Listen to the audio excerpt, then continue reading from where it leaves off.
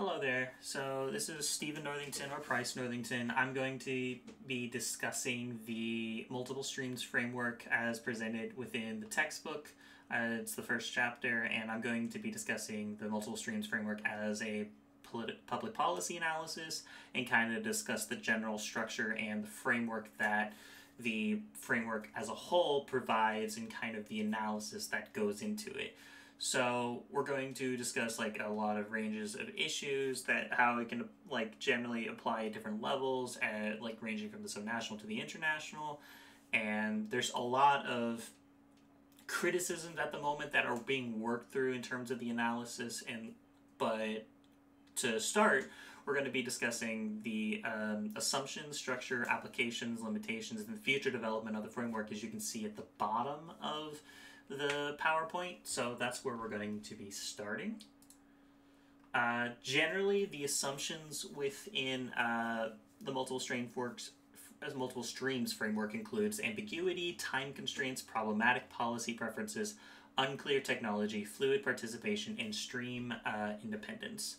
So first is ambiguity. Ambiguity assumes on some level that policymaking isn't an exactly rational problem solving that you'll see in a lot of different economic and political analysis, that they're acting in a purely rational format instead of like understanding that human beings are complicated and have a lot of complication and sometimes a lot of lack of clarity in the ways they engage with politics and as a whole the policy process. Because of this ambiguity, there can kind of form a wide variety of solutions to given problems that exist.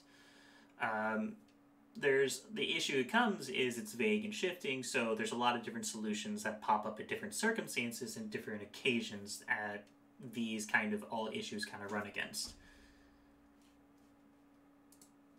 So the next one is the time constraints.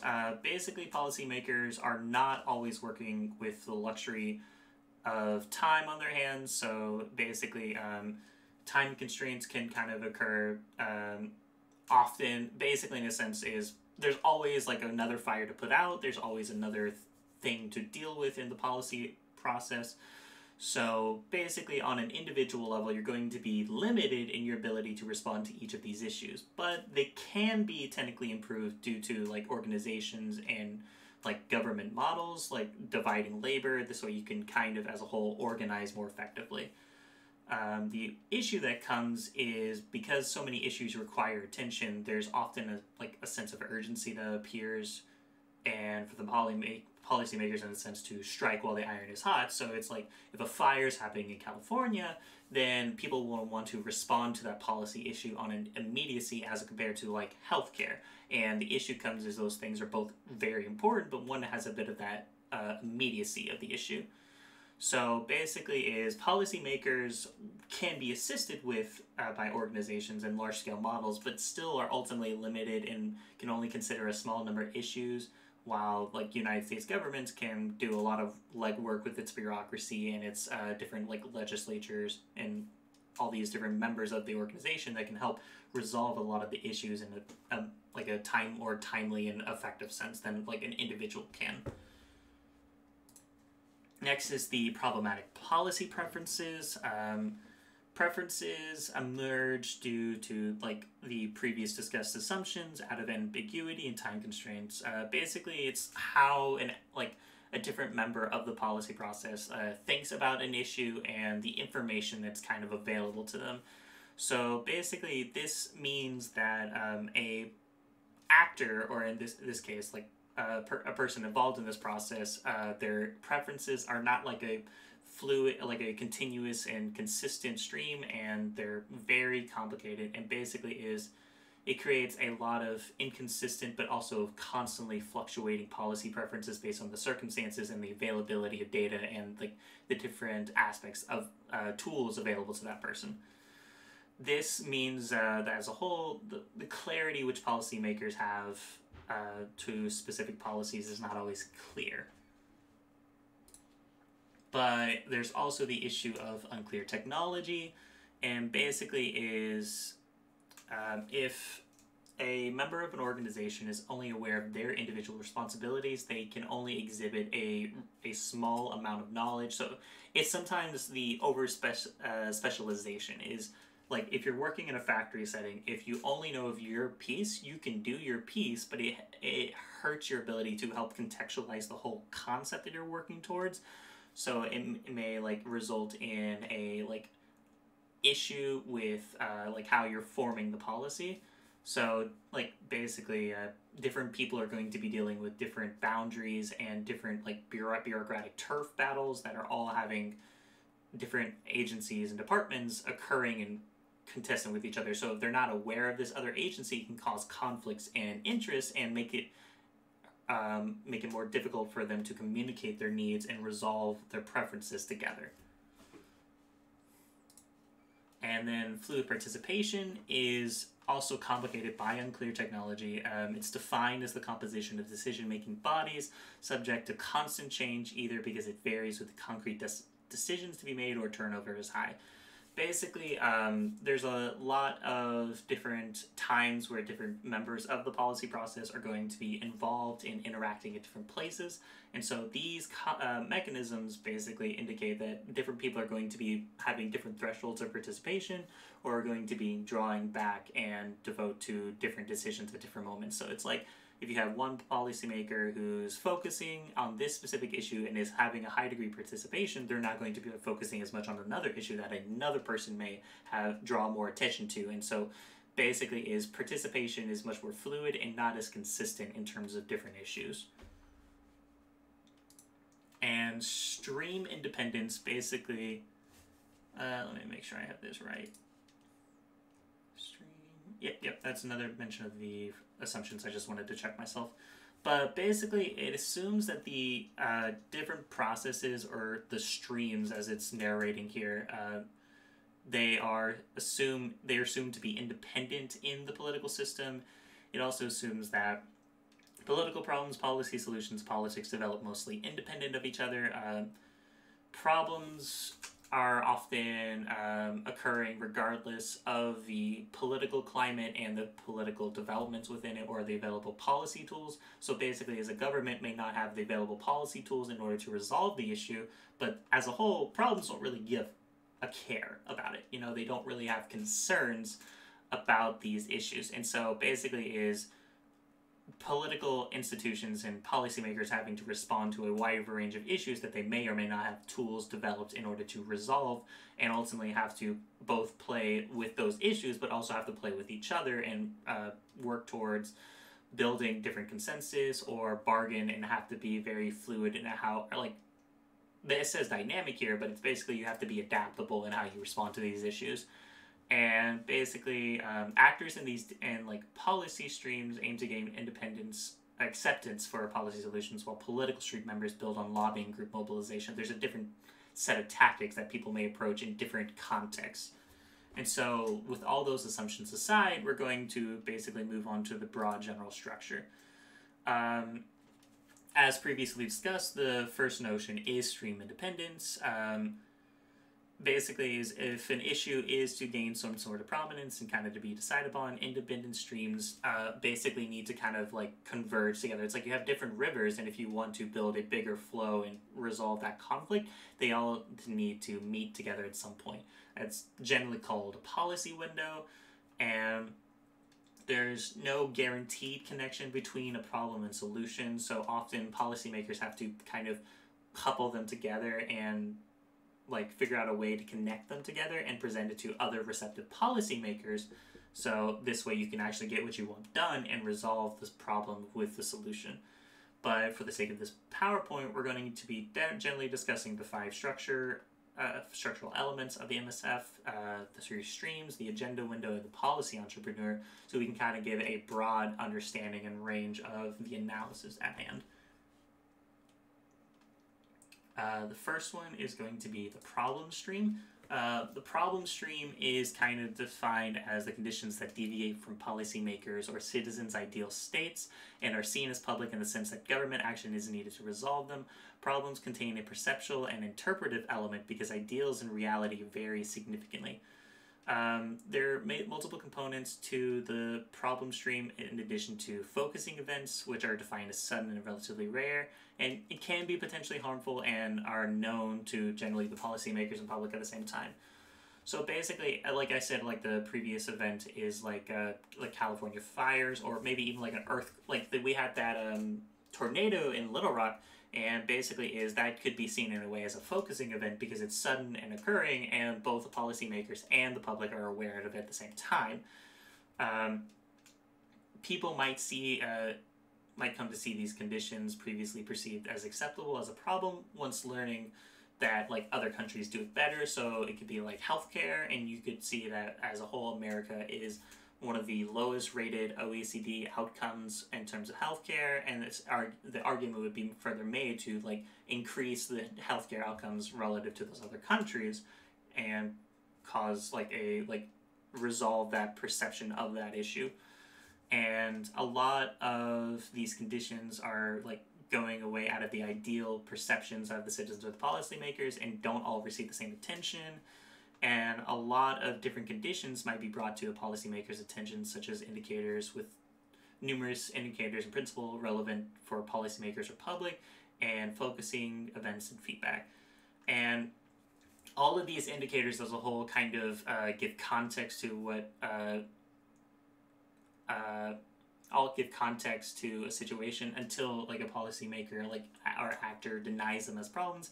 It's also easier to do so if the indicator changes for the worse, because if people do not worry about it and it's not changed, it's difficult to frame as a problem now. So some people might see like different issues as not an issue, or the degree of relevance might be like, okay, this is not as relevant, why are we paying attention to this? And these are all kind of the issues that pop up within the problem stream. There's also several types of focusing events, like we discussed earlier, like natural disasters, or a lot of technical accidents, or like a lot of violent crimes occurring all at once, as like in 2020 when we had a sudden increase in different violent crimes, or as a crime as a whole, and this creates a immediacy within the focusing event for different people paying attention to politics in those instances. Give me a second.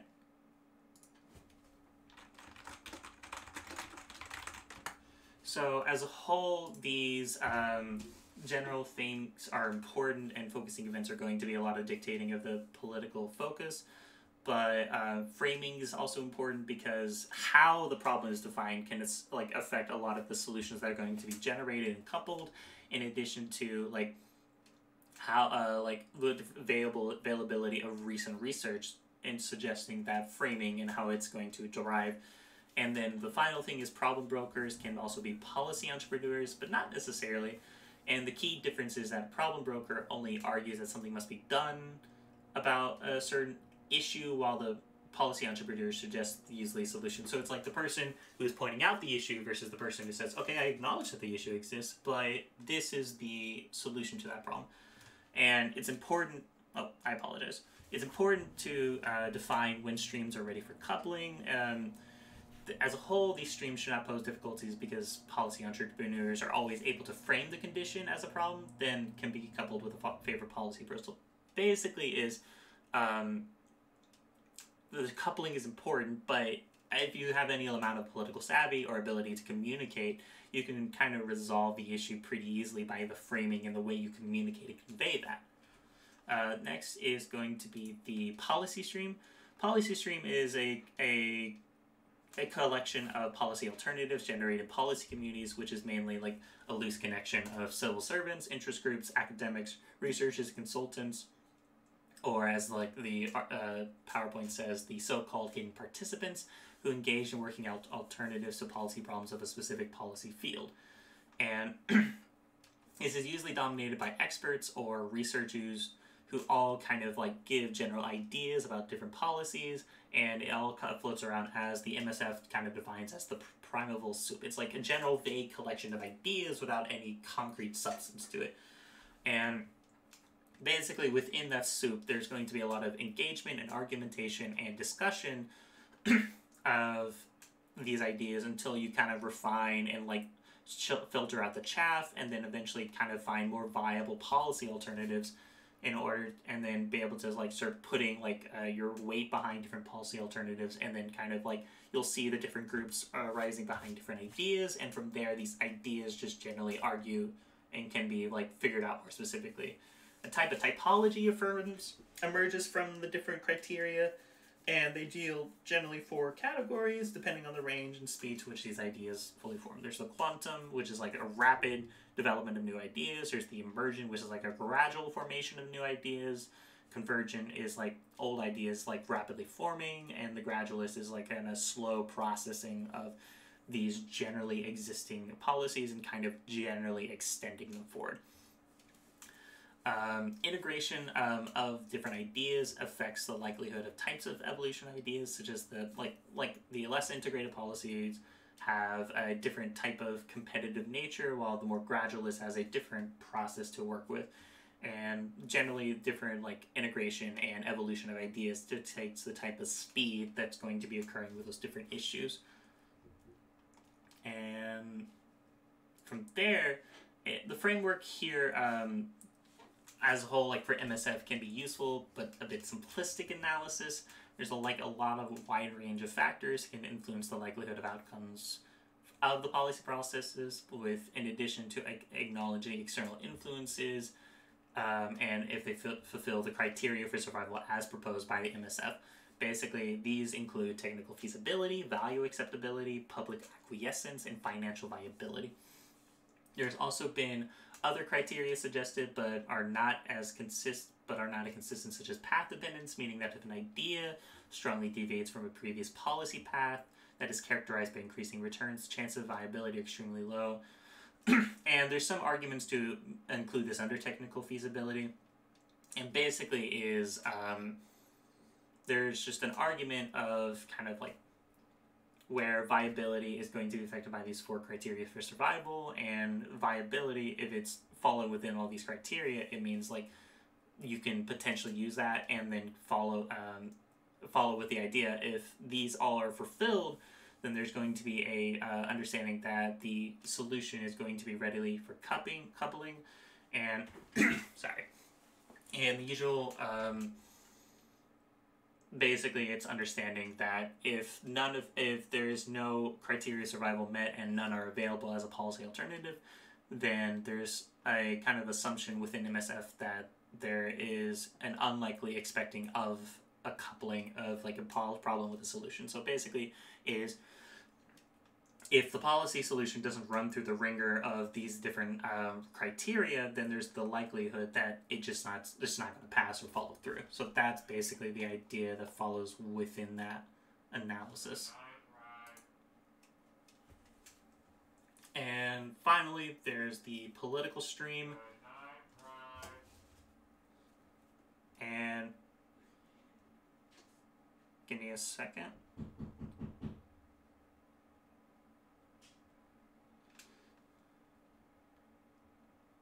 I apologize for that.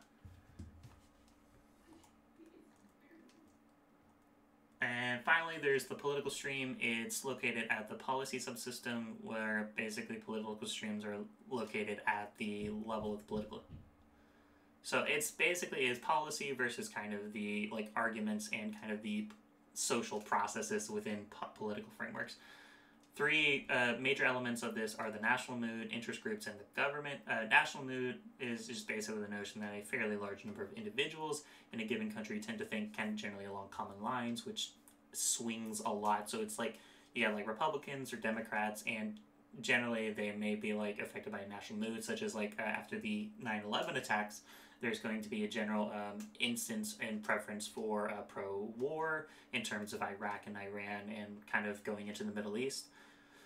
And so a lot of government officials have to have this delicate perceptual balance and try to direct certain policy agendas through this national mood. More tools, such as like opinion polls, can help with that perceptual ability by policymakers, but there has to be a care place to make sure that there's not a confounding of these different national moods and opinion polls, so government officials don't accidentally like mess themselves up and get into a bad place in conflict with that national mood. And I apologize. An interest group is also a collection of people supporting or opposing an idea.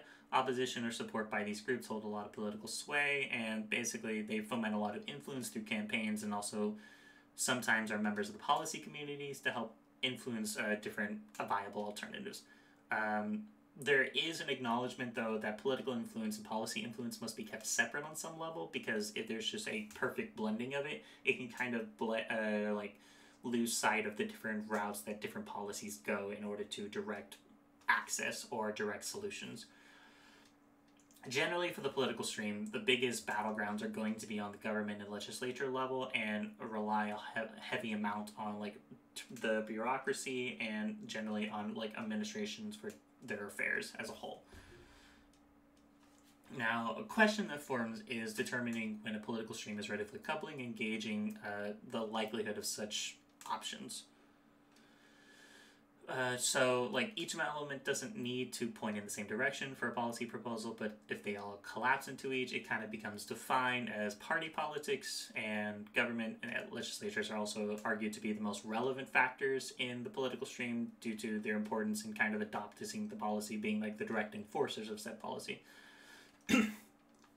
Stream can also be influenced by other stream, or completely ignore them as well. So it basically is the different streams can kind of flow into each other, but also the political stream could be I don't care, I'm doing my thing. So it's basically an understanding that having a political stream and requiring political majority isn't quite as necessary. So the legislatures often only gather after the issue is on the agenda. So basically is the policy process is going to be usually the dictating of the agenda, while legislatures kind of only respond once it's kind of aware and made on the agenda. And an important part of knowing when a political stream is ready for coupling is for policymakers such as congressmen or presidents to actively put their weight and power behind an idea, or put the majority together for the issue. These are called political entrepreneurs. They don't have to be members of a policy community or be involved in the development of the policy proposal at an early stage, but they can command a lot of influence at some level in the process. It just kind of when they determine when they want to involve themselves is kind of the more important part. And once they're generally convinced of a project, they can use their individual leadership position and can further idea within the government and work for the said proposal's adoption. So next is the agenda policy window. So even when all three streams are ready for coupling, change isn't guaranteed. So there are specific points in time that may arise that these can kind of be occurring. So this is generally called a policy window, or it's a fleeting opportunity for advocates of proposals to push their pet solutions or to push attention to the special problems. Basically, there are two primary windows called agenda windows and decision windows, which are getting... Basically it's one is getting issue on the agenda from opportunities, to one is getting the policies adopted. It's kind of the front runner and the back runner, and one's getting the issue on the agenda versus getting the policies adopted. It's the first part and the second part, and they can kind of be the options appear at different moments. They're complicated. They're essentially sometimes random in nature, because it's hard to predict when exactly they're going to be occurring. They can occur in a lot of different important moments, like elections, disasters, or any significant shift in the national mood, or whenever there's a significant deterioration in living conditions. Any major event occurring is usually a big indicator of potential coupling of policies within agenda or policy window. But there are also different streams in which windows open require different coupling needs, like doctrinal or coupling or problem-focused advocacy forms out of the political stream, with the main task of finding a problem to a given solution. So it's you have a policy, but you want to resolve that policy with the solution. You're where do I focus this? How do I get this through? If you want to raise a greater awareness of fires, you're okay, well, I want to raise greater awareness of fires, and you see the fires occurring in California, you're oh, this is a perfect opportunity to respond. And those are generally that doctrinal coupling or problem-focused advocacy. And governments are constantly looking for problems to solutions, and there shouldn't be a difficult time, because many conditions can be framed as problems. Next is coupling response for problem stream windows, like generally consist of consequential or problem surfing. The big difference is it's the duration and kind of the solution for it. So generally, these windows are going to be shorter, and it makes it harder for working out a solution to the get said issue. So usually you kind of develop a pre-existing solution like linked to the problem. So it's like if you have it's like COVID, and basically is once that issue arises, you usually want to indicate like, oh, you can respond to this effectively. But in the instance is you're gonna be like, okay, let's have a generally have a response team so we can kind of develop a solution quickly and respond it, and kind of like you basically set up the mechanism without having to develop the entire policy tool. And generally, policy entrepreneurs don't want to wait to sell solutions, so they can also rely on like a third coupling technique called commissioning. And basically, the policymaker as a whole actively selects appropriate solutions as a reaction to either of these streams windows. Problem comes is a predictability empirical applications are usually only occurring after such windows occur, and they can be influenced and potentially timed for, but there is a difficulty and kind of a finesse that has to be wielded in terms of those issues. Next is the policy entrepreneurs. Generally, these are advocates who are willing to invest their resources, time, energy, reputation, and money to promote a position in return for anticipated future gain in form of material, purposive or solitary benefits, and are usually key actors in the MSF framework. Basically, these include policymakers, bureaucrats, academics, journalists, representatives of interest group, or members of a parliament, and they push proposals into the policy stream and adapt to find generally broad support in the policy community, can try to make them a viable alternative. They usually also try to put other projects they have with that stream so they can kind of capitalize on the available political capital or momentum in their favor. So generally they're they're kind of leaning and looking for any agenda window openings, and if there's not, and if they don't respond to them, then they lose the chance until the next one opens. So, but they might also try to manipulate the assumptions like problematic preferences or unclear technology to increase their chances or put themselves into a greater position to have availability to agenda windows when they open. And there's sometimes a consistency and persistence that comes with policy entrepreneurs, and so they might try to find coupling to solutions and attach those problems to the solutions, and usually this is most effective when they can put all three streams together coupled as a single package. But the success is not guaranteed, and greater access to policymaker increases those chances of success. And a lot more receptiveness forms out of institute-associated individuals to policymakers or entrepreneurs with more resources to push. So it's greater connections or more money and time and energy to wield and work towards that. So they'll use a lot of instruments to use, such as problem framing, affect priming, salami tactics, or use of symbols. It's a lot of ways to kind of put it in the big majority focus of people's attention. And generally, MSF argues that agenda setting is not primarily an access, as we said before, it's not primarily an exercise in rational problem solving. Sometimes the problem exists with coupling a pre-existing policy that kind of fits, but problem comes is there's also ones that have political opportunities arise with new governments to get an agenda policy on the agenda or kind of put it with a new issue. These issues and these problems exist, but it doesn't mean that you can't kind of generate some general hypotheses that we'll be discussing next. So generally, the primary hypothesis is that agenda change becomes more likely if A, a policy window opens, B, the streams are ready for coupling, and C, a policy entrepreneur promotes the agenda change. So generally is kind of the stars have to align for a person to kind of push a policy proposal out.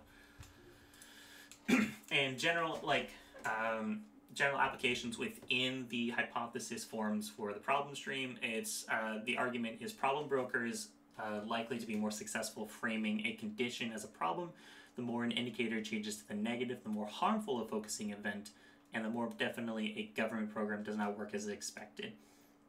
The political stream says that policy proposals that fit the general ideology of a government or the majority in a legislature have a better chance of gaining agenda status, And the policy streams hypothesis argues if a policy proposal does not fulfill the selection criteria, the likelihood of gaining agenda status and thus being coupled decreases significantly. So, meaning all these doesn't fulfill these criteria, the likelihood of coupling decreases significantly. And as the integration of policy community decreases, it becomes more likely that entirely new ideas become viable policy alternatives. And I think I went the wrong way. There we go, sorry. And then finally, there's, or like the last two, there's the policy window. There's a couple hypotheses that form. The policy window opens in the problem stream as a result of at least one of the following changes of indicators, focusing events, or feedback. And the more a condition puts a policymaker's re-election at risk, the more likely it is to open a policy window in the problem stream. The policy window opens in the political stream as a result of at least one of the following changes in legislature, election of a new government, interest group campaigns, or a change in the national mood. And let me just do a quick adjustment. There we go. And finally, policy entrepreneurs are like more likely to couple the streams successfully during an open policy window if A, they have more access to core policymakers, and B, they are more persistent. And finally, I keep saying finally, I apologize for that. There's some limitations that have been generated in terms of criticisms, and generally there's a couple. There's like, are the streams really independent? Is the MSF clear enough to be proven wrong? Are policy entrepreneurs more rational than policymakers? Are elements lacking from MSF? And can hypotheses generated by the MSF be tested in medium to large in studies? And the first one is, like, are the streams really independent? It's argued that streams could be viewed as independent, if not completely independent, but the criticism comes is there's a blurred line between streams and the potential interconnectedness of said streams. And it's argued that it can be more frequently viewed as interdependent, and change in one stream can trigger or reinforce changes in another. And it basically, this argument goes on to say that the assumptions of MSF are kind of a simplification of reality. Next is MSF clear enough to be proven wrong. The claim is that core concepts lack clear definitions, do not generate falsifiable hypotheses. And more recently, there have been more explicit forms of the MSF hypotheses, and this issue kind of forms out of the metaphorical narrative language of the approach, posing more intricate problems, and like things like streams, windows, pyramidal soups, criteria survival, national mood, and focusing events are somewhat difficult to measure and seem to invite storytelling rather than rigorous empirical analysis.